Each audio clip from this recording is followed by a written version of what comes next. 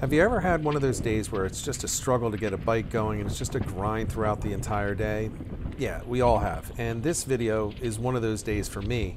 Unfortunately, I have the added pressure that I'm participating in the Grassy Flounder tournament, so I need to get a fish on deck so that I can weigh something in. Here's how that day went. And this is what most of my day looked like, right here. Swing and a miss. Small bites, very few and far between, until finally I hook into something and maybe I can get on the board. Short. Yeah, so I'm not getting on the board with this one. It's obviously short, way short, probably in the 15-inch range. So I had to throw this back, but that's been the story of the morning. We've been out there hours, out there with my buddy Joe. He has a short, probably about 16 and a half, and then I have mine, which is even shorter. It's just very non-committal bite, just little taps and then they're gone. So we just keep moving and moving until finally hook into this towards the end of the day.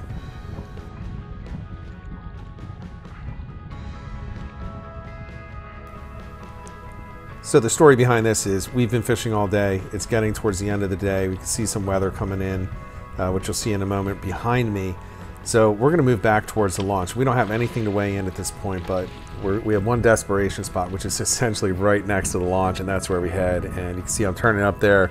I'm letting Joe know, okay, I've got a keeper size here, something that can be weighed in. Come on down. I don't want to yell because there are a bunch of other boats around that are not fishing the same structure but are in the very close vicinity, and I didn't want to say anything to them. So here it is. It's time to take it out and give it a measure.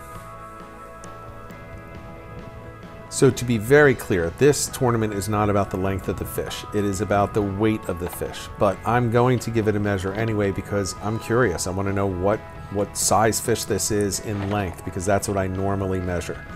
So I'm going to measure it right now, and I want to show you. I'm going to do it incorrectly.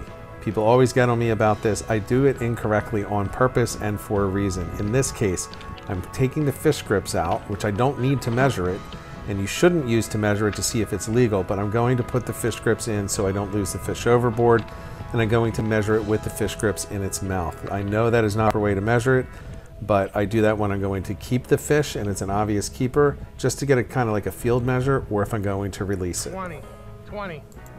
Yeah, Rich. It was right over here. Yep. I got it on a gulp, the pink one, on the teaser.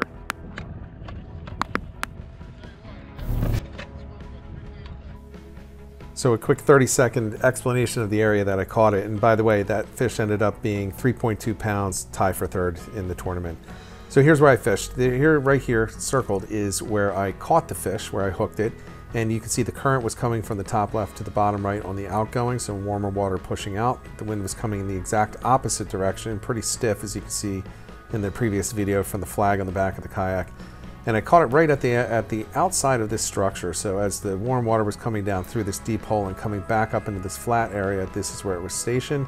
This is where I hooked it, and that's how I got on the leaderboard. So we used what little remaining time we had left to just kind of carpet bomb this area with our bucktails and gulps and minnows and see if we could pick up something else. We got hit by a pretty intense brief rain shower, so we got rained on. And you can see we're still picking them up in this area. We're still getting the bites, but we weren't able to land anything to bring in to the weigh-in. So that was the final result that you just saw. Right here. So I wanted to just show you this video. Right here. It can be tough for everybody. I don't always go out and catch a lot of fish. In this case, I only caught 2 all day.